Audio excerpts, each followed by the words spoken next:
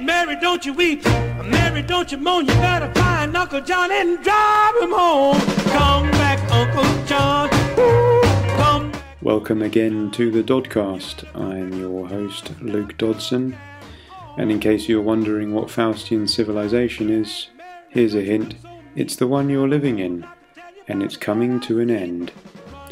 As explained to me by Archdruid and internationally acclaimed author John Michael Greer.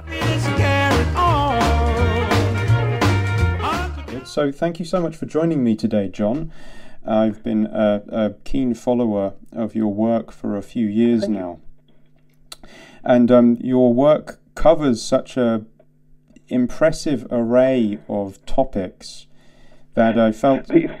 The term improbable is the one that comes to my mind, but go on. Yes, it's improbable and impressive, and it also makes me rather feel spoilt for choice in terms of what I actually wanted to speak with you about today. But what I think I'd like to use as a sort of overarching theme, which ties a lot of things together, would be something that you covered in The King in Orange. Which is Spengler's ideas and specifically his views on Western civilization, which he calls the Faustian Civilization. So for those who are unfamiliar, could you give a little introduction to Spengler, his ideas of Western civilization and your own angle on those? Okay. So Oswald Spengler, he was German. He spent most of his career as a high school teacher. He was one of those European eccentrics you get so often, just very intense. Think shaven head, cold glare, big square chin, that kind of type. He was interested in history. He was interested in history the way the way a bank robber is interested in money. He was deeply into it, and he took the very unpopular view, but I think the accurate one, that societies have a life cycle. They're born, they grow, they mature, they age out, and they die. If we look back through the historical record, as Spengler did, you can see the same cycle happening repeatedly, and the same. There are certain marking points, certain events that happen reliably along the course of history, whether we're talking recent history of recent civilizations, whether we're talking history of ancient civilizations. The similarities are stunning, and he puts a lot of energy into laying this out in his book, The Decline of the West, because his argument is that we're not exempt from this. Of course, that's horribly unfashionable. Everybody says, no, we're special, we're destiny's darlings, we're heading off for the stars, or some such nonsense. But in fact, as he points out, Western civilization, as he calls it, Faustian civilization, we'll get to that, has so far gone in lockstep through all the same processes, all the same transformations as the Egyptians and the classical civilization and Chinese civilization and so on and so on. It's a familiar pattern. We're at a familiar stage in it. What happens now is decline. And he went into quite some detail, writing the first volume of his book was published in 1918. The second one came out just a few years later. And he was already talking at that point about the situation where you end up with an entrenched financial bureaucracy, more or less running things through the framework of democracy, but being challenged by populist upstarts. If this seems familiar, there's a reason for it. This is what happened. It happened in Rome at a certain point in its history. It happened in China, India, so on and so forth. This is the stage we're in. Now, let me stop for a moment. Over and above this basic common pattern, each civilization does have its unique features. Each civilization has a unique way of looking at the world, a unique approach to questions like society, technology, all this kind of stuff. And even though it has the same life cycle, it has its own vision, its own sense of destiny, and which projects it pursues. Sorry? Hello there. I'll just tweak that. There we go. Much better. Some civilizations pursue the kind of technology that produces loud feedback. Yes, exactly. A Faustian blast there, yeah. Yeah, exactly. Some civilizations are focused on duration. They want to last. They want to endure. Egypt is the extreme example here. I mean, think of their burial practices. Their notion is that the human body must be made to last forever by mummification. They built the pyramids and temples that have endured better than certainly anything we ever built. Our focus, the focus of Faustian civilization, is infinite extension in space. That's why we have this fixation with space travel. We used to have a fixation for distance on the Earth. I mean, we're the first society in history where explorer was a job category. Yes. We're also the only civilization in history that made linear perspective the basis of its art. Again, it's these straight lines zooming off to infinity. That's our idiom. That's our métier, if you will. And so all of this Spengler drew together into his vision of where we are and where we're headed. And where we're headed is, well, he argued that it's the same place as every other civilization, that we're headed into decline. You can hardly say that these days. People will just lose it. No, there's got to be progress, there's got to be growth. That's all in the past. For Western civilization, we finished that. In terms of technological progress, look at the output of inventions going to patent offices. Invention actually peaked in the 1880s, and we've been running on steadily declining rates of innovation ever since. I mean, look at your automobile is running. That's 1890s technology, with a few computers thrown in, and the computers are basically refined 1970s, 1980s technology. Our airplanes. I mean, the airplane was invented in 1906. The jet engine during the Second World War. Most of our technologies are really based on aging principles. The computer revolution, the thing that everyone fixates on. That's the one really late 20th century invention. It's still sort of going through its changes, and as inventions do. We're beginning to figure out that it is not everything it was cracked up to be. It's coming out, for example, that a lot of the tasks that the big software companies were claiming, we're using artificial intelligence for this. They're not. They're hiring thousands of people in big facilities in places like the Philippines and India to do it, manually. Human beings filling in the blanks and doing all this stuff so they can go through the pretense that it's artificial intelligence. So decline is in our future. We're already seeing the signs of it. Most parts of the industrial world go look at the surroundings.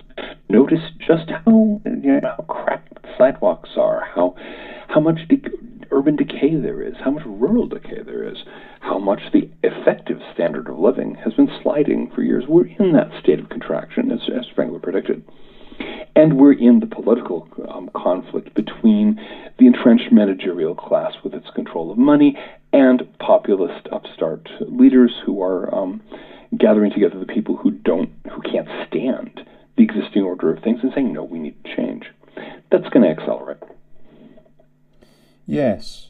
This is something that makes Spengler such an outlier in contemporary intellectual culture, and this always makes acts as a sort of a sign of credibility, in my view, that the less popular any given. That everybody wants to, not everyone, most people want to see history in terms of the ruling myth of the modern world, which is progress. I mean, progress is our God. Progress is our religion. And I mean that quite literally. People put the same kind of faith in progress now that medieval peasants put in God. And, people expect progress to save us. They expect progress to bring the wonderful new world of the future. It's total blind faith. And so when Spengler is a heretic, and of course he wasn't the only heretic, we'll get to that, as Spengler as a heretic says, no, we're not going to the stars. We're not even going to be, we're not even going to extend our power over the rest of the planet. It's a matter of gradual contraction and sinking into various kinds of stasis, various kinds of decline, until eventually Western civilization, as it now exists, has gone the way of Egypt and Rome. And people are picking through the ruins of ancient industrial societies, while new civilization rise, on top of the rubble. It's a familiar thing. One thing to keep in mind is that Spengler was not the only person saying this. Arnold Toynbee, a very important British historian and a very controversial one, filled 12 hefty volumes. The title was A Study of History. I mean, the guy, he could have used help with titles, but 12 hefty volumes with evidence of historical cycles back in the very early 18th century, right around the time Isaac Newton was getting old. There was a guy named Giambattista Vico in Italy who really did the first sketch of this in his book, The New Science, where he showed that basically he was looking at his civilization, he was looking at Greece and Rome, because that's the data that he had to go on in those days, and saying, okay, look at these common patterns. Look at this arc of rise and fall. Look how we've come to here. Oh, guess what? We'll be peaking in a few centuries and then declining in turn. It's not popular if progress is your religion, but popularity does not determine truth. And so far, predictions that have been made on the basis of this kind of cyclical theory, on the basis of Spengler's theories, on the basis of Vico's theories, those predictions have turned out to be true. Where the predictions of onward and upward have flopped. I mean, we've all heard the jokes. Okay, so where's my jetpack? Where's my flying car? Where's that electricity too cheap to meter that nuclear power is going to give us? I could go on for a week. There are all these failed promises about the wonderful technological future that's waiting for us, and it's the same promises, endlessly retailed, and yet people, running after them, convinced that this time it's definitely going to work. Oh well. So, do you mean to tell us that Elon Musk's prediction of electric cars driving us between terraformed colonies on Mars is not indeed on the menu of possible futures? I do not know. I do not know if Elon Musk is one of the great con artists of our time, or if he's a hopelessly clueless true believer. I really don't. It seems improbable to me that someone that smart could believe such complete nonsense.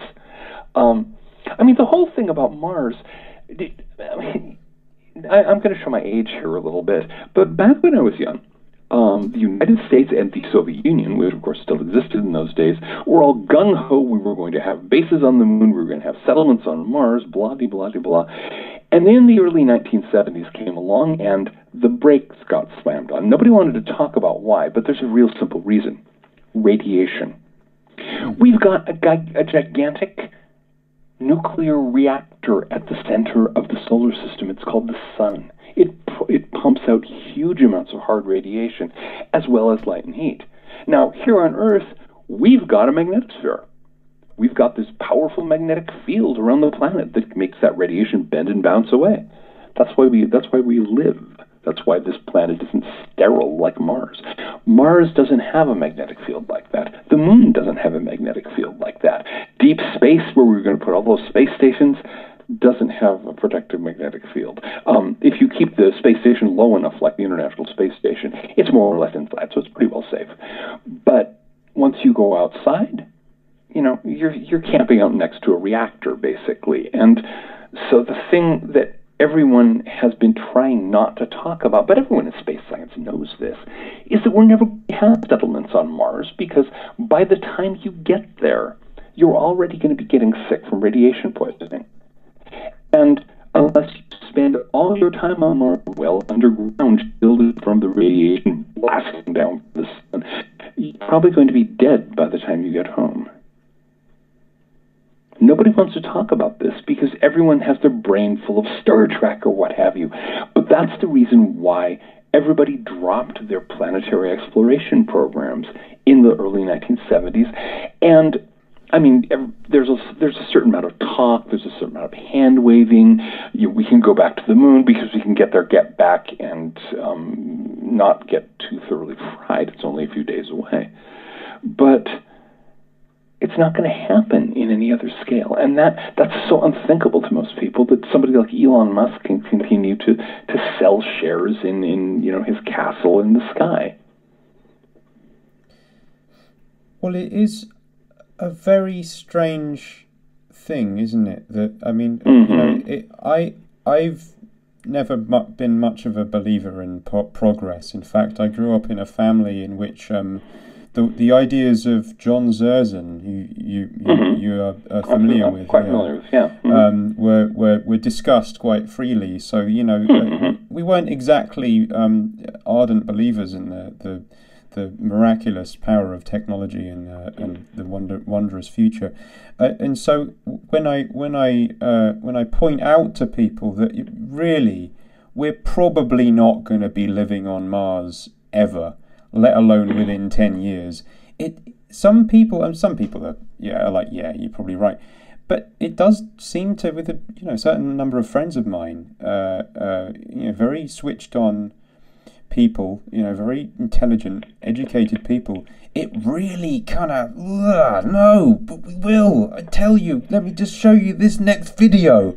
If I just show you this next video of the latest rockets that Elon Musk is making, then it will convince you. It's like, sorry guys, but no. And that's the thing, but it does hit to the heart of this Faustian ideal, doesn't it? Yeah. The thing is, the rocket is the ultimate expression of Faustian consciousness. It's a straight line going to infinity. It's a gigantic space penis, basically, ejaculating its way into the heavens. And so that obviously gives it a powerful attraction to a certain class of young men. But it's a mythic image. It's a very powerful myth, and people put, as they do with myths, people put an enormous amount of emotion, an enormous amount of hope, an enormous amount of passion into these images. So, your friend who wants to show you this video of Elon Musk's latest firework, that's a religious icon. That's like showing you an image of the Virgin Mary or an image of the Buddha or what have you. That's his image of salvation, because that's the idea of behind all these fantasies about living on Mars is the idea that we're somehow breaking free from the human condition, zooming off to new amazing things, and the fact that living on Mars is not going to be that much different. Even if it could happen, it would be not that much different from living in Nevada. Okay, you've got a lot of dirt, you've got a lot of sand, you've got a lot of rock, you've got, if the weather is not very good, it's Nevada. And so what's so exciting about this? What's the marvelous transformative? And you see, this is the problem with the Faustian dream. Back in the day, we're talking 500, 600 years ago, the idea was you're sitting there in an English village and the idea of going to France, the idea of going to Spain, these were exotic, amazing places. You could transform your life, and as the ability to travel developed, as technologies improved, maritime transport, that moved out further and further out until it was going to America, going to Australia, going to the ends of the earth. And so one of the things that our Faustian civilization has desperately tried not to understand all along is that famous saying in certain circles, wherever you go, there you are. You cannot transform your life by going to a different place, even if the different place is Mars. You're probably, you're going to get to Mars and you're going to be pushing a mop or something in a corporate space colony, where every breath of air you take is controlled by the by the administration. How marvelous! Well, this was yes. Yeah. In space, no one can hear you protest. It was there's a sort of subtle hint of a satire of that in the beginning of the film Blade Runner, where you have a sort of, it's a very Faustian film, but you have a little one of those flying blimp drone things going around. It's got this advert that says, "Start a new life in the off-world colonies." and a golden chance to begin again, and it's like you just know by looking at the street of LA which is just complete, crap and environmental decay, and it's just raining all the time. It's probably acid rain. It's going to be exactly like that there, if maybe even a little bit worse. Exactly.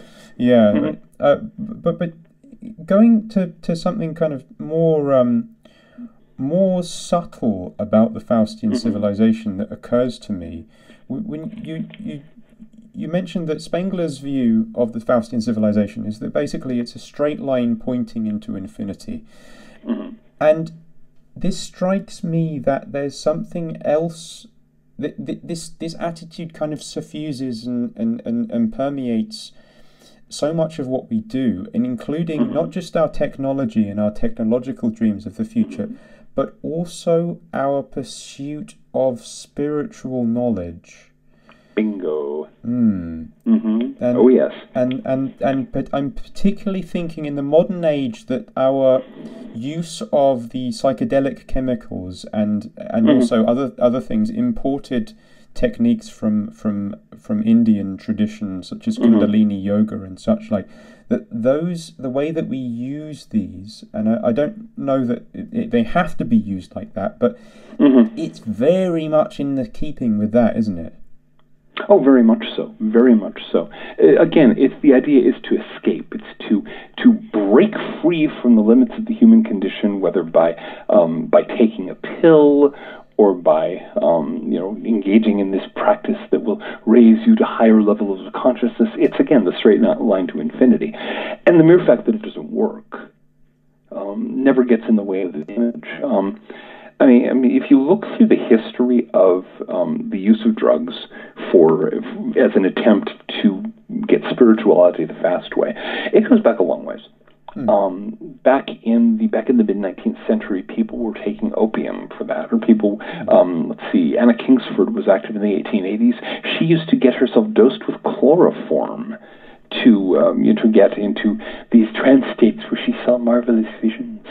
And every generation or so, there's a new drug that's supposedly going to be the wonder drug. I mean, I came on right in the kind of the backwash of LSD, and by the time I was an adult, ketamine was in use, and I don't even know what they're doing these days. But every few years there's this new drug, and it's always the same thing. It's always this will cleanse the doors of perception and so on and so forth, and it never works, and it ends up with a certain number of psychiatric casualties, and then they go on to the next one. The dream is stuck in place in the same way. Yoga, I mean, serious yoga practice is certainly worth doing. It can take you to some very interesting places. It can give you some experiences, some understanding of yourself. It's not going to make you a superhuman, guru or what have you. You're not going to transcend the human condition by the practice of yoga. But that's the way it's sold. And that's the reason it's sold that way in the Faustian world is that's what people are looking for. I have to deal with this a lot as a teacher of Western occultism. I get people who they want to study occultism because they want to become the overman. They want to become this, these superhuman beings. Every so often, I actually field letters from. I'm pretty sure they come from like 14-year-olds and so on, who want to know how they can get superpowers. Too many Marvel comics or something, but that's not what we're talking about, and yet that's what everyone's stuck on. Everyone wants to have that zigzag birthmark on their forehead, and to be able to become the marvelous, special, gifted person who just completely transforms the world, because that's our mythology. That's the Faustian dream, and you'd think it would get old by now, but people are still desperately trying to do it. Yeah. What's your view of the other uses of say drugs in spiritual practice in traditional cultures, say like the Mazatecs of Mexico using the mushrooms and that sort of thing? What was your take on that? Well, the thing is, traditional cultures have had the time and patience to figure out how to use those, and I'm not an initiate of their teachings. I'm in no position to pass judgment. But if you've got a traditional culture that's been using something like one of the hallucinogenic mushrooms or what have you, and they get good results, more power to them. But that's not what's going on in our culture. People are using that as an excuse to say, "Oh, I'm going to get really stoned and become something transcendent," and it doesn't work. Well, this is something. If you want to move to Mexico and live live like a peasant in one of these tribes and gain their trust and spend the necessary years learning enough about the culture and the religion and the spiritual practice that then you can do the thing. That's one thing. Not that they will necessarily welcome you, but if that works for you, that's great. We see this with people going to various parts of the world, and if when they're welcomed, when they're accepted, when they're given the training, that's excellent. But I want to see it done on the terms that the actual culture uses, and not just another bunch of clueless white guys horning in there saying, "Oh, cool, a new way to get stoned," and spiritual. Don't forget spiritual, but stoned. Yeah. Again, I think it was actually the mid 18th century. People in European countries found out about shamanism. And we think of the whole shamanism thing as this late 20th century thing, and Michael Harner and so on. But in fact, there was a big fascination with shamanism in the 1750s. People were publishing articles on these mysterious people and talking about medicine people among the Native American nations and so on, and that was their exotic, foreign spirituality, and they like to talk about. So we have this image in Faustian culture that we're on our way. We're doing these completely unique things. We're breaking new ground. We're on our way to something totally new. And at the same time, we're doing something that people were doing before the American Revolution. With the use of these things, and even the kind of casual or occasional recreational use of substances. We've corresponded a little bit about this via your Dreamwidth blog, which anyone, by the way, so John, for anyone who doesn't know, hosts a blog, two blogs in fact, which I'll put links to, and one of them is on the service Dreamwidth, and every Monday you can ask him anything you like about occultism, and he will give you an answer. So do check that out for anyone who hasn't yet. But anyway, now, you'll get an answer. It may not be the answer you want, yes, but you'll get an answer. Exactly. As is always the way with these things, isn't it? Oh yeah. Yeah, but we've spoken a little bit about this, and I wanna come back to it because I find this really interesting and something that just I'm involved, or I have been involved in the kind of what's been called the psychedelic renaissance or whatever, via some friends of mine who have set up various societies and a conference called Breaking Convention. Very dear friends of mine who and more power to them for doing the work in actually trying to take these things seriously. But in that scene, I've never seen anyone really discuss the thing that only two people I've seen talk about are yourself and my friend Jason Horsley, the writer. And both of you have pointed this out, which is that drugs in general and psychedelics in specific ways have particular effects on the body that are not always beneficial. Is that right? That's a very gentle way of putting it. Yes. Second, you're ingesting strange compounds into your body. You're changing your biochemistry. There are going to be consequences, as there are with taking any medicine, any powerful chemical. Yes, you can mess yourself up. You can mess yourself up physically. You can mess yourself up psychologically. those of us who remember the backwash of the acid days will have met the people who took, too much acid and were just kind of going around. Well, Theon Fortune actually has a great, the English occultist has a great line, talking about all these people who want to use drugs to loosen the girders of perception. The problem is they don't have any way to tighten them back up again, so they go through life rattling like a cheap motor car, she says. We've all met the type. Yes. We've all met the potheads who cannot think two coherent sentences one after the other because it's just kind of, wow, man. We've all met the acid heads whose brains are basically fried. You can damage yourself with this stuff. And that's as true of the psychedelics, of the head drugs, as it is of the body drugs. So you're dealing with powerful things here.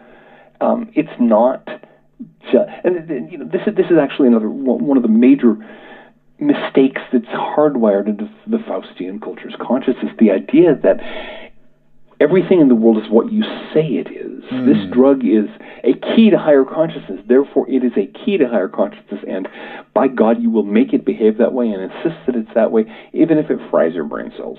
Yeah.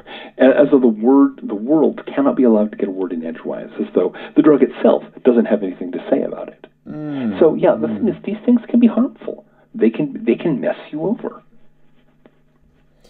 So for those who are dabbling in such things, and many of them I know, and many of them listen to my podcast, what would you say if you really must do these things? What would you say the best ways to keep yourself safe and healthy in the process? Well, I'm honestly not the person to ask, because that's not a path that I've explored. I mean, I did some drugs back in my first pass through college in the 1980s. I did some LSD. I did a certain amount of pot, some mushrooms, this kind of stuff. This was in the very early 1980s again, and it was very common. I got bored. I had my acid trips and said, okay, well, I can get stranger places than that just with my own mind. And so I really think you need to talk to somebody who actually has more experience than I do. My usual advice to people is don't. There are better options. But if somebody really wants to do that, find people who've been around, who know how it works, and who are willing to talk about the downside. That's the crucial thing. If somebody says, no, this is wonderful, it is the key to, again, you're talking to a true believer. Don't believe what they say. But if you can find somebody who's experienced, who can talk about the pluses and minuses, the upsides and the downsides, and who actually had a lot of experience with this stuff, that's probably your best guidance. Beyond that, I'm really not sure what to say because, again, not my path and not something I have enough experience with to be able to offer sensible advice. Well, that's fair enough. Let's take it back to the Faustian, the Faustian theme. And what I found really interesting in one of the many things I found very interesting in your latest book, The King in Orange, which is out now. Who's the publisher again? That's with Inner Traditions. Inner Traditions, that's it. Yeah. So this was your latest work, and it's riled up a few people already, which is always a good sign. When I was writing the original blog posts that fed into this book, I could count on every time I posted one, there would be a dozen, 2 dozen, 3 dozen screaming meltdowns, people shrieking abuse of me because how dare you say these things? That's how I knew that I was saying what needed to be said. Yes, yes. Well, what the book is about, as the name some people might have guessed already, is essentially it's magic and politics in Trump's America, isn't it? Mm-hmm. That's correct. And so, go ahead. Yeah, you go for it. Okay, so yeah, the thing is, the Donald Trump phenomenon was an astonishing chance to look at the way that magic pervades American culture, but it pervades the culture of all the industrial nations, but America perhaps more clearly, because we're frankly less subtle than most other people. And so, watching the way that people polarized around this remarkable figure, a reality TV host running for president, and winning. And watching the way that people lost their minds on both sides and freaked out and engaged in the most astoundingly mythological thinking. Here are these supposed inhabitants of an advanced technological society, and their immediate fallback would have made perfect sense to any tribal society. We must use magic. And so we had just this immensely mythic context. Thus, my borrowing the verbiage from The King in Yellow, Robert Chambers' book of supernatural horror, to get that feeling, that sort of Lovecraftian feeling of the world tearing apart and something tentacled rising out from it. And, of course, part of the problem of talking about that is that people, as Carl Jung pointed out a long time ago, people who are caught up in a myth, the one thing they will never allow themselves to see is that they're caught up in a myth. They insist, no, we're being perfectly calm and reasonable, and the shrieking tantrums that we are flinging, and the bizarre accusations we're making, and the weird illogic that's governing our minds, that's all perfectly calm and reasonable. And so, just watching the whole thing, it was an amazing chance to see the profoundly mythological, non-rational, irrational, frankly crazed underpinnings of the culture of the United States, of the culture of the industrial world, and the basic structure of human thought anyway. Of course, one of the major challenges here is that I had to talk about the reasons why Trump actually won the election, which nobody in authority, nobody in the positions of influence in the United States wants to talk about. It's really simple. It is incredibly simple. When I was young, take 1966. Okay, I was 4 years old then. In 1966, one person who had a high school education and a working class job could support a family, could afford a home, a car, 3 meals a day, all the necessities of life, and maybe a little left. Okay, 1% on school education, one working class job. By 2016, one person with a high school education and a working class job, they were living on the street. The destruction of the working classes in America, the policies that drove them down into poverty and misery. It's the biggest political fact of our society, and nobody wants to talk about it. The media will not touch it. The pundits will turn themselves inside out right there on the screen, rather than even mention that it happened. But it's a huge reality. We all know it. We all live with it. Nobody wants to talk about it because the people who benefit from it are the middle classes. The middle and upper middle classes, the suburbanites, the people whose costs of living were kept down by driving the working class into impoverishment and misery. And so one of the things about the American middle class is that it loves to see itself as the good people, the virtuous people, the compassionate people, the people who care. And here they were enthusiastically backing policies that drove tens of millions of people into misery and despair. That's the reason why everyone wigged out the moment Donald Trump started saying, maybe we should bring jobs back to this country. Maybe we should stop the policies that bring in tens of millions of illegal immigrants to drive down wages and working conditions. Maybe we should look at the regulations that are being used to destroy small businesses for the benefit of big corporations, when small businesses are the major producer of jobs. The moment he started talking about that, the middle class, the upper middle class, the media, all of the entire structure of the American officially accepted reality melted down into screaming frenzies because we don't talk about these things. And they're still at it. They're still shrieking. They're still freaking. And because of the same thing, because if they actually own up to it, if they actually say, yeah, well, we actually did these policies, and the result was that millions of children go hungry in America today. and we're good with that. They couldn't live with themselves for 5 seconds.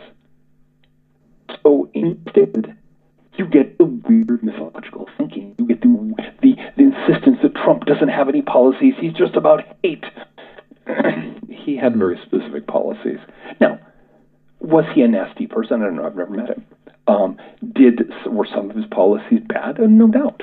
But the shrieking outrage, the famous pictures of the people at the inauguration screaming "No" to the skies. You realize these people had their sore consciences poked hard. And since they weren't willing to face up to what they had done, what the policies they support were doing to people, as again, Carl Jung is relevant here. Projection. If you suddenly realize that you've been behaving in an evil fashion and you cannot stand that awareness, you project it onto someone else as fast as possible, saying, no, that evil orange man in the White House, he's the bad one. I'm good. So, now, does this mean that Donald Trump was an angel of light? Of course not. Does this mean that his followers were angels of light? No. Please, let us be real. This is real politics, and politics is grubby. Politics is always about who gets what. It's always about who gets the goodies. And that's true of every political system ever. And so, but the contrast that I wanted to explore in this book is the contrast between ordinary politics and this bizarre mythological state that people got into, and what that implies, what that shows in terms of the way the magic functions, what that shows in terms of the deep structure of American society, what that shows in terms of our future. Did it cause people to melt down in screaming tirades? Of course it did. You cannot talk honestly about America today. I don't think you can say any honest word about America today without somebody melting down.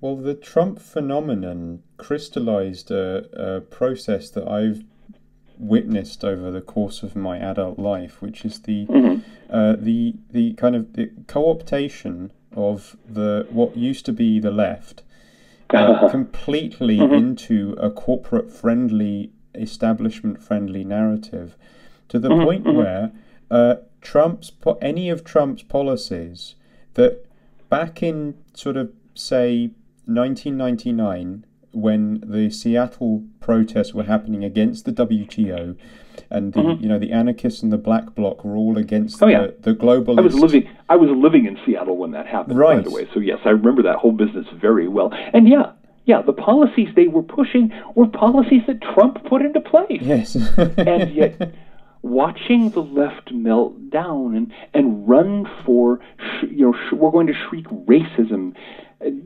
or what have you. We've got to come up with these things.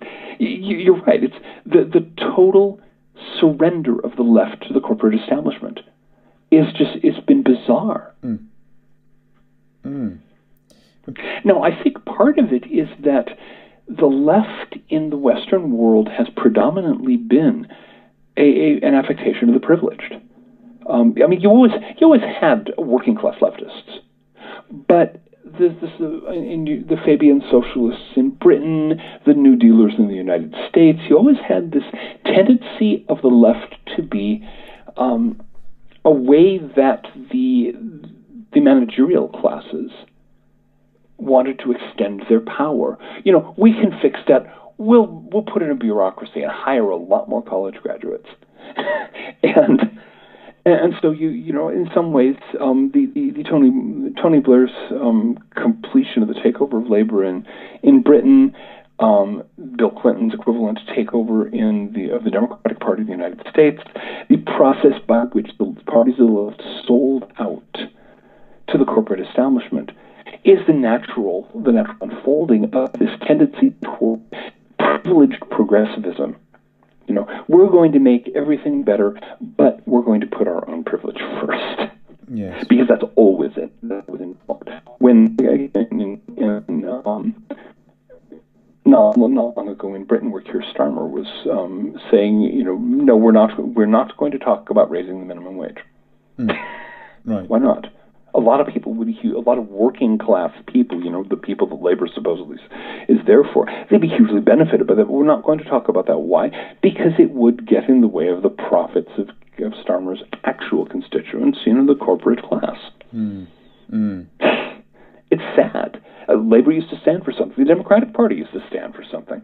But watching people abandon every form of pro forma dissidence, if I may touch on an edgy subject right now, around the current coronavirus crisis, the number of people who were, at least on paper, suspicious of corporate medicine, suspicious of the medical and pharmaceutical industries, didn't necessarily believe anything that the MD said, because they have, certainly over here, our medical industry has a long history of lying itself blue in the face. And all of a sudden, dissidence is forbidden. All of a sudden, there is only one truth, and it's what comes out of the corporate, this corporate, mouthpiece. And these aren't people on the right who are doing it. It's people on the left. It's the liberals, it's the progressives, it's the socialists, it's the radicals who are demanding that everyone believe what a corporate flag tells them. Weird. Very weird. Very weird. Yes, I'm glad that you brought this up, because I was actually going to move on to that next, which is the COVID situation, and another example of how, as you say, that the left have fallen into lockstep with policies that are destroying the working class, shoving them out of jobs, but whether through lockdown or through the shutdown of industry or through these insane vaccine mandates, frankly, for an untested series of bizarre medical interventions. We have a drug that received 8 weeks of testing of a type that every previous example was pulled from production in long-term tests because it caused serious problems. So we just skip the long-term test, give it 8 weeks of testing, and then demand that everyone get injected with this thing. Yes. If you look at the those countries that have a place for vaccine problems to be reported, we have a system here in the United States that's not very good, but these vaccines have caused like 50 to 100 times more negative side effects, including death, than all other vaccines put together. And yet, there's no criticism. If you try to criticize, our corporate masters have told us what to believe, and we believe what they tell us. It's bizarre. Very bizarre. And as here in the United States, getting up-to-date information on the death rate is not easy. If you look in various parts of Britain, the overall death rate is rising. For no reason anybody's willing to talk about it, except there's all these people having unexplained heart attacks. Gosh, maybe a medicine that causes clotting might be responsible. No, we can't talk about that either. It's weird. And I'm really not sure entirely what to make of it, and especially what to make of the way that the supposedly anti-establishment, supposedly anti-corporate, supposedly independent thinking left has just turned into a bunch of I don't know, I don't have a word for it. Sheep have more of a sense of self-preservation than that. Yes. Well, there's a indicative little thing that I saw recently on Facebook, which is on Facebook. Basically, you have these little banners that you can put on your profile picture to sort of give a message that you want to put out, like vote Labour or whatever it is. And one of them that's going around now is, I have a healthy distrust of authority, and I've been fully vaccinated against COVID. What? Yeah. No. That's like saying, I'm a virgin and I have sex weekly. I am a celibate. I am a celibate prostitute. I am a vegetarian carnivore. One of these things is not like the other. It's yeah. And the fact that people can say that and not realize that they're trying to set themselves up as vegetarian carnivores. Yes. It's weird. And when I say weird, I remember the that word in Old English meant doomed. Yes. Well, it's just betrays a sort of a strange awareness on one level, because if there wasn't something spooky going on here, then no one would feel the need to say no. I do have a healthy distrust of authority, but I've still been vaccinated because it's the right thing to do. But I believe what the corporations tell me about the vaccines without doing without a moment's question. Yes. Yeah, it's just clearly they have the idea that there is that awareness that something's wrong.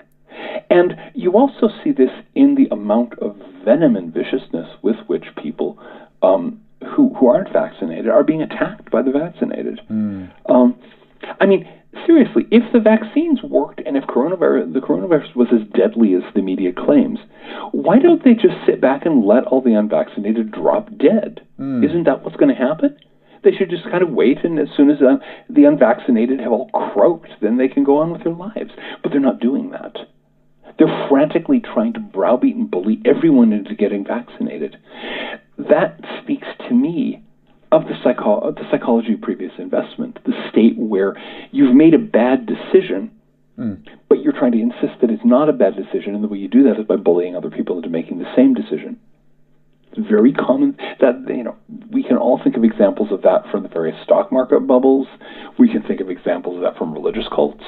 And one of the best things was why the Concorde stayed in production for so long, even though it could never make money. It stayed in production because to admit that it was a flop, as of course it was, would have involved egg on everyone's face. So all the people who were involved in it kept on coming up with reasons why, no, it's going to succeed. And vast amounts of pounds and euros went down that particular rat hole. Well, there's something... So I think people may be aware, the vaccinated may be aware at some level that there's something wrong here. Yes. There's something going on here that they are aware of at some level, and that it does not fit the narrative, but they cannot let themselves face that. I mean, if it does turn out that these coronavirus vaccines, like all other vaccines to coronavirus-based diseases, cause serious health problems in the long run, the people who ran out and take the vaccine may have made the worst decision of their lives. And that's a horrible thing to live with. That's that slowly growing fear that maybe by trusting the corporations, you've let yourself in for a world of hurt. So I think maybe that's what's going on. Yes. Well, it's a sobering thought, and something that myself as a very, very much unvaccinated person who has a non-GMO human. Gotcha. I've refused. My wife and I looked at the data, looked at the all the information on the coronavirus, looked at the 8 weeks of inadequate testing, and said, Yes. Then, of course, we had a chance to look at the reported side effects of these things, which are horrific, and to listen to people who were willing to talk about it, saying, so I know, these people who got vaccinated and dropped dead of heart attacks 2 weeks later, young guy in his 20s, and he's stone cold dead of a heart attack. The only risk factor was a needle in his arm. And so our immediate reaction was, I know how this movie ends. Yes, it's very, very. It's a very sobering time. It's and to know that so many of my friends and people I know and some of my relatives as well. Thankfully, my parents are switched on about this, and they've gone as well as so that. But I know a number of very, very dear friends of mine, some other members of my family, and people around are just have gone for this, and sometimes through coercion, sometimes just through coercion from their families, sometimes just so that they could go abroad, or all kinds of different reasons that they might have. Some of them felt vulnerable to COVID and felt that they would be safer, and it just breaks my heart, and I pray for their health and safety. I really do. I'm glad to hear that. That's a good thing to do. Yeah. But it's all we can do sometimes. Yeah. It's all we can do at this point. And yeah, the thing is, I know the feeling. I have a number of friends who if this turns out to be as bad as it might turn out to be, they probably won't be around for much longer. And we'll see. We'll see what happens. My wife and I both had COVID-19. Right. We got the illness. We got over it quite readily. We used alternative health care. I won't go into the details, but yeah, and we were fine. And so that was, of course, one of the other things that fed into our experience. Been there, done that. It's not a threat. Yes. And I can deal with this. I can deal with a bad cold anytime, and that's basically what it was like. This is something that I have heard from people who have had COVID. I don't, to the best of my knowledge, I haven't. I've been ill recently, but none of the symptoms really match up with the classic, losing your sense of taste and smell, that sort of thing. Yeah, we had a mild classic case. Neither of us had any serious breathing trouble, but so we're quite confident that if we went in and got the blood test, we'd have the antibodies. But I'm not greatly concerned. With this situation, what it seems to me that we're seeing, and you've touched on this as well in your blog, is the elites seem to be in a kind of death spiral now, where they seem like they're doing as much as they possibly can to accelerate their certain downfall. To the point of, like, for example, I mean, this is so clear. I mean, America is at the moment the forefront of this process, and with a guy who clearly has basically any cognition has basically left his body a long time ago in the Oval Office, and now they're threatening to fire those Navy SEALs who are refusing this untested, dangerous vaccine. And this is the Navy SEALs, some of the most effective and well-trained lethal fighters in the world. And they're saying, well, if you don't take this thing that might seriously impair your health or kill you, then we're going to chuck you out of the military. And you've got potentially war bands. And to do it along with tens of thousands of other military personnel. Yes. From every branch of the service. And in the meantime, you're also getting rid of half your healthcare workers. You're getting rid of all kinds of essential workers at a time when we have a massive labor shortage over here because the employers are not willing to pay a living wage. And during the shutdown, an enormous number of people figured out there are other ways to get by. And so all of a sudden, every store in my neighborhood has help wanted signs up. They can't get anybody because nobody wants to take the miserable wages and wretched working conditions and long, irregular hours and all the other crap that goes with being an employee in today's America. And so here's President Brandon, shall we say? Here's Let's Go Brandon insisting, and we're going to make sure that even more people are driven out of work. In what universe does this make sense? It's a very, very, very bizarre situation. Is this indicative, or is this, would you say, something that generally happens at civilizations at their point of their decline? Is it the elites just actually do everything that they possibly can to accelerate the process? This actually not even on the level of civilizations.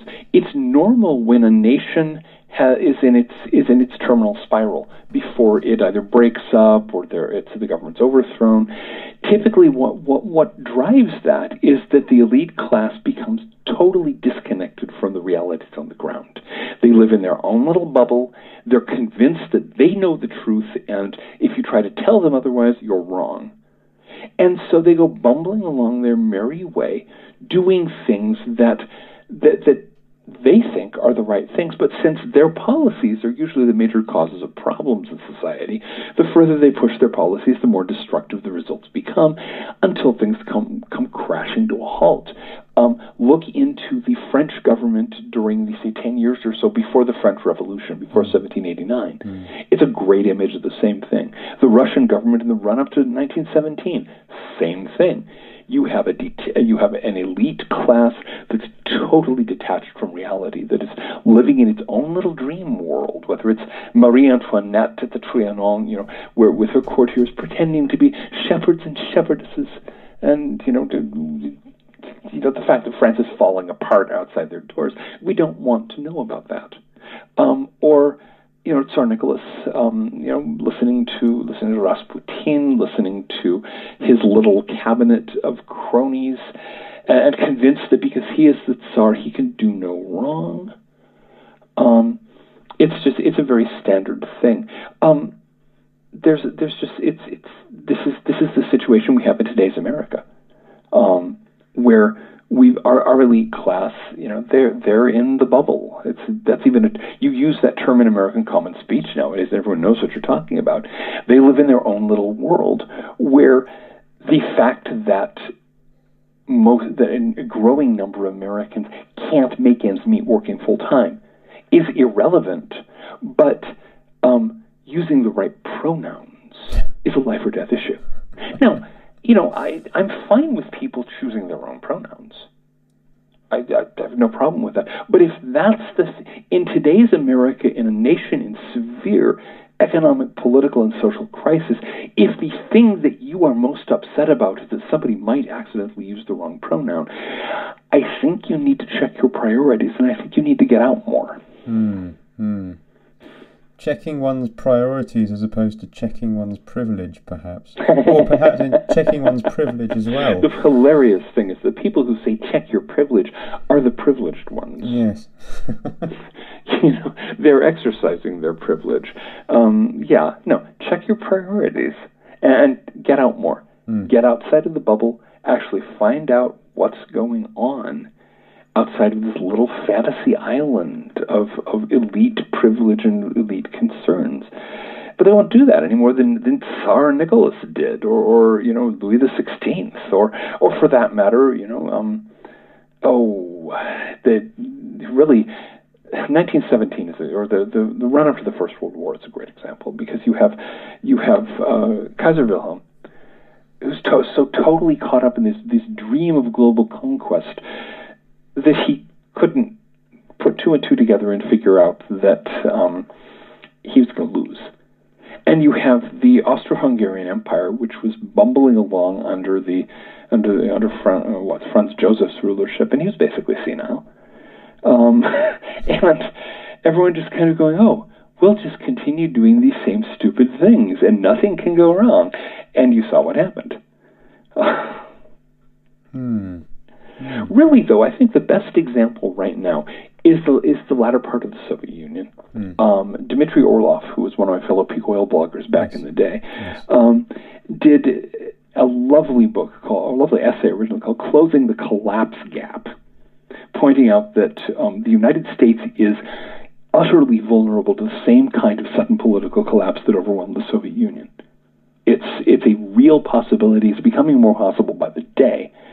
And yet we are not in as good condition to weather that as the Russians were when the Soviet Union came apart.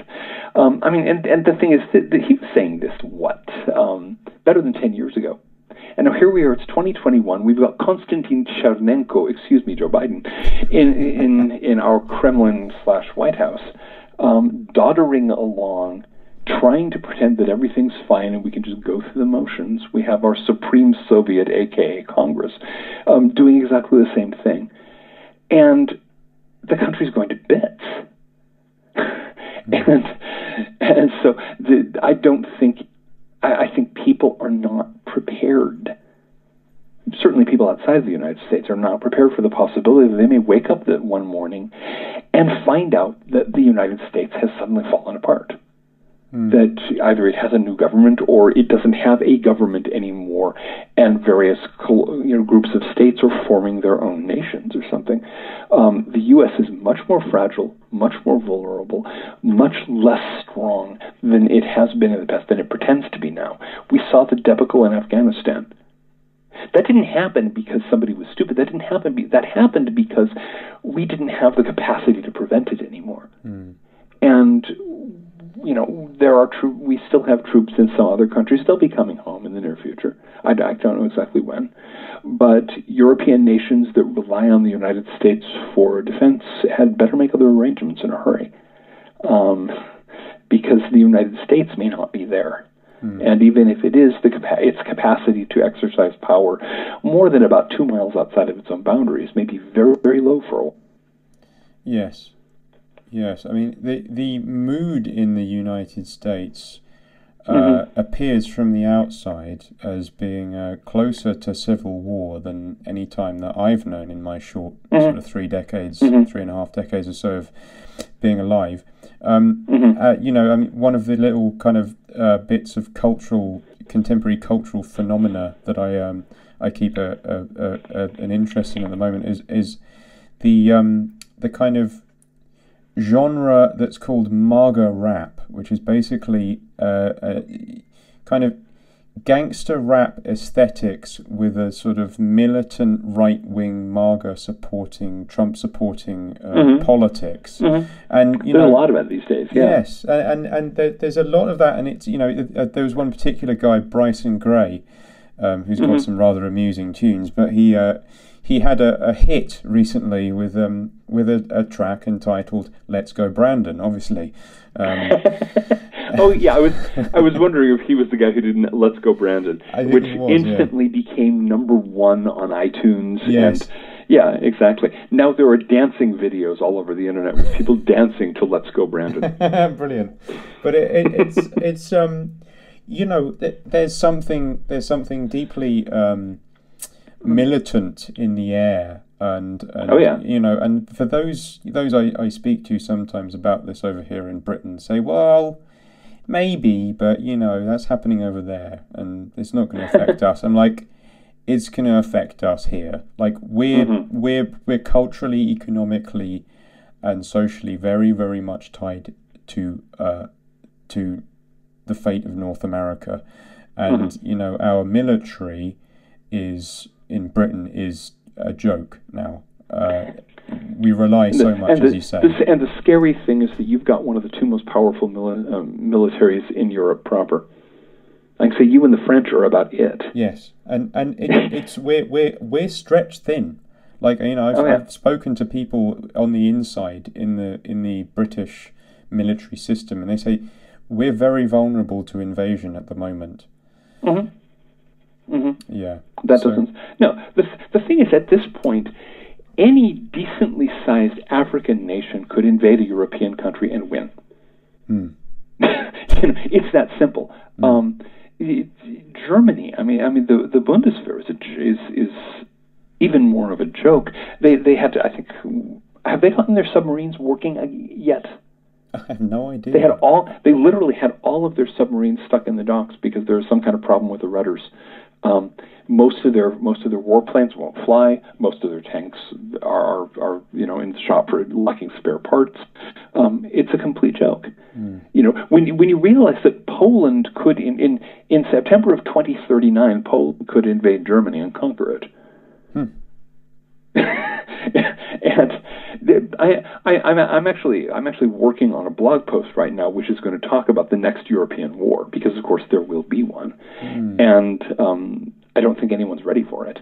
Yes. But yeah, the United States is probably not going to be there to bail Europe out again. We did it in 1917. We did it in 1942. That was a long time ago, and we are falling apart over here. The one thing that gives me a certain kind of wry hope with regard to avoiding civil war is that a lot of people on the right these days, a lot of the MAGA brigade, are also anti-vax. And they're willing to sit back and wait and see how many people die from the vaccine. Because if the worst case scenario happens and a large percentage of the vaccinated people drop dead, that's predominantly people in the Democratic end of the demographic. And so they don't have to fight a civil war. They just have to wait for the enemy to fall over. Bleak, grim, Pretty yes, grim, but yeah. It's kept the bullets from flying. It's kept us from going kinetic. I'll take that. Yes. So what do you think will, without, obviously specific predictions are always tricky, but, what do you think is the outlook for the next few decades in North America and for those of us in Europe? Well, a lot depends very much on how things play politically in America. In the United States, it's very much touch and go. It depends on whether what happens in the upcoming elections, what happens in terms of the current elite, whether it can cling to power, whether it loses power by electoral or other means. I think it's possible for the United States to stabilize, to kind of drop a chunk and become a regional power instead of a global hyperpower, and pull out. We still do produce enormous amounts of food. We have stuff for export. We'll have to default on our debts, but that's going to happen anyway. And I think the United States could go through a crisis and stabilize, or it could go to pieces. It could break apart into half a dozen countries very, very easily. And if that happens, of course, all bets are off, and Europe's going to be twisting in the wind. Europe, the EU, I think, is going to, William Butler Yeats, in his book *A Vision*, talked about how Europe eventually would be forced into an artificial unity and only dead and drying sticks can be tied into a bundle. I don't think anybody's really realized that Europe as we know it, historic Europe, is not durable.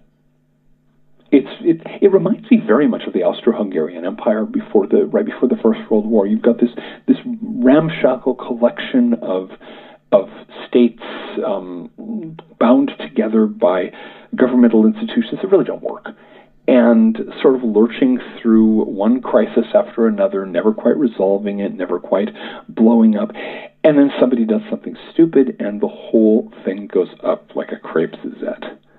And my concern is that that's what's going to happen to Europe. That one way or another, whether it's by war, whether it's by some other thing, the whole thing's going to come crashing down, and there's going to be a great deal of chaos and a great deal of mass migration from the Middle East and Africa, and many of the historic nations of Europe will cease to exist. I know this sounds extreme, but this is the kind of thing that happens in history. We've been through, and Europe has these intervals of stasis between the Napoleonic War and wars and the First World War is a great example. There's a little back and forth around borders. There's a fight here. There's a fight there, but it just moves very slowly, and then boom, and the whole world changes. I think we're moving toward that kind of situation in Europe. I hope that Britain has the common sense to stay out of it. To just woe back and keep its borders tight and not get involved in the crisis in Europe, and work on its relationships to the Commonwealth nations and to the United States, and just kind of hang tough. Because if you get drawn into it, there's no good way out. You mentioned the possibility of Poland invading Germany in 2039. Now, just as a sort of, as a hypothetical scenario, but this is actually one scenario that strikes me that if you look at the history of Europe, there is very frequently a push out of all the way deep into the central steppelands of Central Asia. And then pushing outwards all the way through, the Russian areas and Eastern Europe, and then through Germany and into Western Europe. I'm wondering that you mentioned sort of Africa and the Middle East. Do you think there's a possibility also of a kind of a Russian invasion of Europe, say, for example, or even a neo, an energized Mongolian invasion of Europe, maybe? Maybe eventually, but at the moment, the demographics are against it. Russia and most of the countries of the former Soviet Union are losing population at a dramatic rate. They're depopulating very quickly. It's very difficult to get an invading horde if you don't have a lot of people. And generally speaking, when population is decreasing, the likelihood of invading other countries goes down. This is why the Middle East and Africa, because Africa is the only place in the world where population is still growing right now. The population boom has turned in most of the world into a population bust. And, Africa's peaking, but it's still got a lot of people in it. The Middle East has peaked, but it still has a lot of people in it, and there's problems with water supplies. And so I don't see an invasion from the east. I see Russia, frankly, much more concerned with controlling its southern border and trying to keep, a surge from the Middle East and so on from sweeping up into the lower Volga watershed and so on. But no, I would look south across the Mediterranean. And given that a very large number of people from that part of the world have already settled throughout Europe, you could say that it's actually already well underway. Well, the thing is that one of the things people, when I mentioned racist, this happened the same way back when the invaders all had pale skin. The reason you and I are speaking English and not Welsh is that a lot of illegal immigrants with weapons came across the North Sea. And these things happen. It's normal. It's perfectly understandable that people from Africa and the Middle East would look forward to their lives by moving to other areas. I don't think there's anything wrong with that, except that the nations that they're trying to get into might object to that and might choose to do something about it. It's one of those things. And so it has nothing to do with the skin color of the people involved. It's purely a matter of what's going to happen to political institutions, what's going to happen to economies, what's going to happen to public safety as nations dissolve into warfare conditions, and things get ugly. And also, crucially, given the fact that such militaries as the Europeans have depend on lots of fossil fuels, lots of high tech, check your newspaper about how the supply of those is doing right now. Yes. It's not going to do Britain a lot of good to have all these marvelous warships that require many, many gallons of bunker oil. Yeah. When you can't get the bunker oil. Yeah. It's not going to do anyone any good to have all these high-tech airplanes when you can't get the computer chips to keep them in the air. And so if it actually has to come down to old-fashioned warfare between ground forces, Europe is up a certain creek without a paddle. Yeah, absolutely. I mean, this is a conversation another conversation that I've had with my friends who, and I've raised up gently the possibility that, what we're seeing and it's a very touchy subject, and I understand, because people are very, very wedded to first of all, the idea that we're good people and good people support open borders. That's one thing. And, also a very understandable and legitimate humanitarian concern for people who are fleeing dreadful situations abroad. And I totally get that, and I understand it, and I sympathize. And, when I talk about these things, I have to be very careful, because people start to writhe and react and sort of, act like I'm about to go into some sort of... we have a journalist here in the UK called Katie Hopkins, who's, famous. I'm familiar with You're Katie familiar with her, You don't want to go all Katie Hopkins on Yes, them. Yeah. And she said some really, just really nasty, unnecessary things regarding this stuff. But the thing is, it's just, looking at history, and this has been something I've always liked to do, and your work in particular has has really clarified this. You look at history and you look at the end of the Roman Empire, and exactly as you say, what's happening? Well, people are moving around. The empire's falling around. It's inviting people in, like the Goths, like the Franks, who are invited in, many of them, for to secure the outer borders of the empire. And then you've got the Huns, and you've got all kinds of different tribes moving around. And at the end of empires, tribes move around, and people get mixed up, and wars happen, and it's messy and it's ugly, and it's never really. There isn't exactly a case of it's good guys versus bad guys, and in fact, sometimes the natives side with the incomers. There's for example, there was a Ceredic and Cinric, or Kinric rather, who were two guys with Welsh names who ended up basically fighting on the side of the Saxons. On the side of the Saxons, yeah. So it's always messy and it's always complicated. But when people, I think the issue that I've had is trying to get people to look at the immigration situation with a broader lens that is devoid of sentimentality. Yeah, to get them to stop doing moral posturing. Yes. This is not about, I am a good person and therefore I have these ideas that the corporate establishment tells me are the good ideas. It's, what is this actually going to do? And by the way, are we doing anything good for these other countries in Africa and the Middle East by, encouraging all of their potential activists to come here? Maybe maybe they should stay home and make change in their own nation, and it's just, or maybe we, if you feel very strongly that there's these people in such and such part of the world are in this terrible situation, maybe you should try to do something about that and help them where they are. That worked fairly well in the case of South Africa. Why aren't we doing it? Because of course the hidden agenda behind this is driving down wages. That's why the corporate state wants all these immigrants, because they can be made to work for substandard wages, especially illegal immigrants. They're undocumented. If they raise a fuss, you just, in this country, you drop a dime to La Migra, and they're on their way to Mexico in a matter of hours. That's the whole point behind the "we're the good people, open borders are great." Open borders are great for corporate profits. Yes.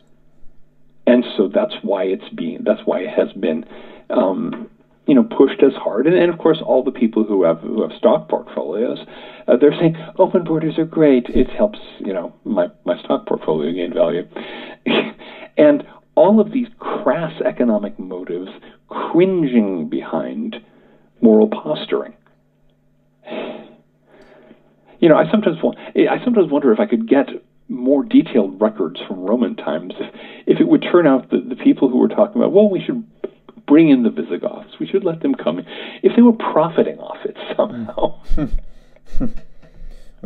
There must have been some mercenary companies that were, agitating for the comparatively lower wages that you could pay Frankish mercenaries. Yeah, exactly. Something like that. Yeah, and this is it.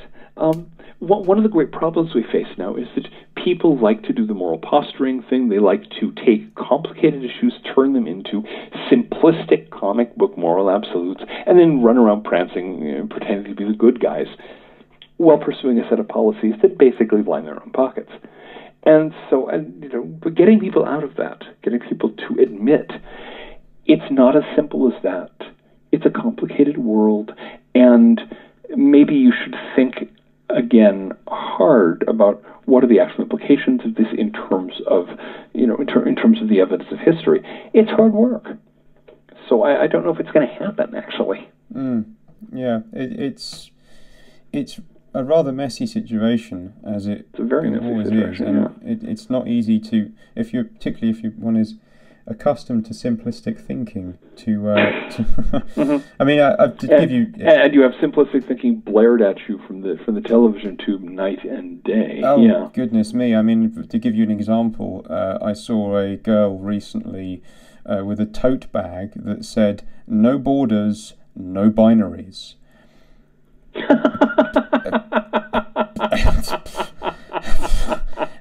I mean, what I wanted to say to her, so do you not use your computer then? Because lots of binaries in that one.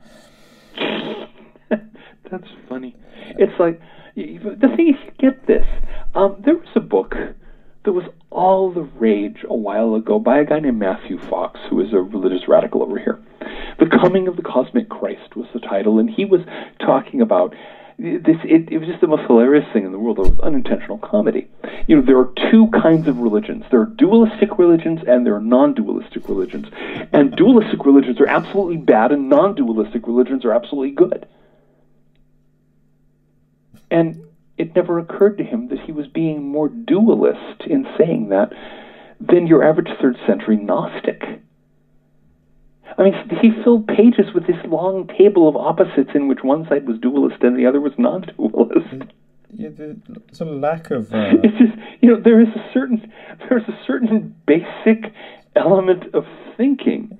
I don't think it ever occurred to him that dualist was something other than a buzzword, that it actually meant something about the structure of thought. Yes. And that if he looked at himself in a mirror, he would see where all these evil dualists were closest to him. But, yeah. I was...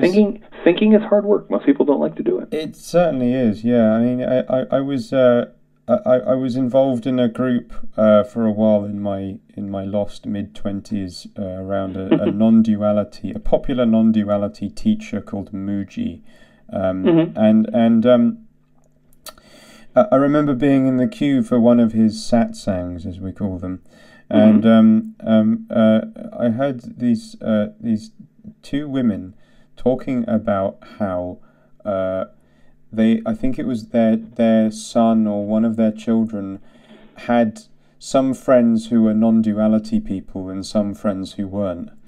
I was like, okay. And later that day, my dad, who was visiting the satsang with me, said to me, we're looking for a place to get a bite to eat, and he said, if this cafe is filled with non-duality people, then I'm going to be feeling very dualistic.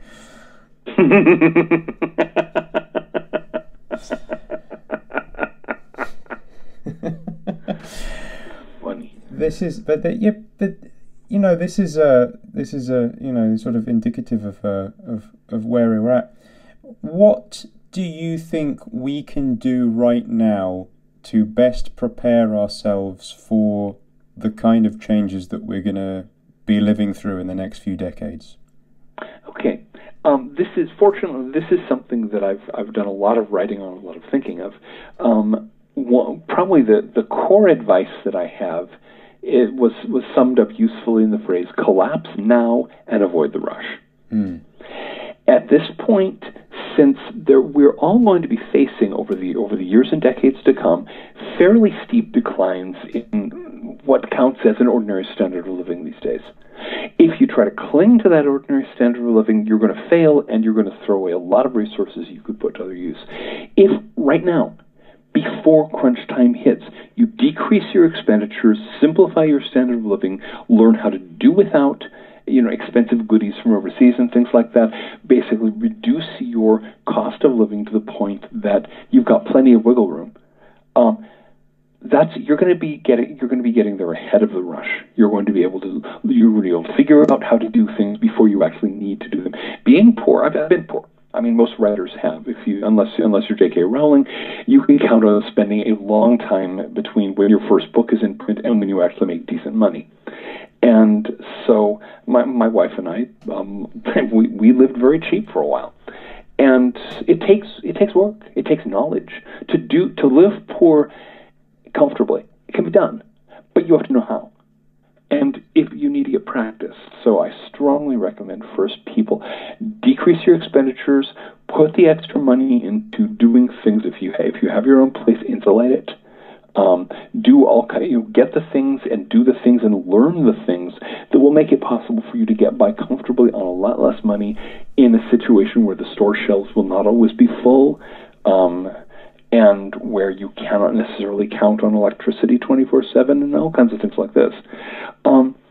So collapse now and avoid the rush. That's the basic set of rules I've been arguing for a while, and curiously enough, here in the United States, where the store shelves very often these days aren't full, and where, depending on where you are, you may not be able to count on electricity. I've heard from people who did that, and they're saying, it worked.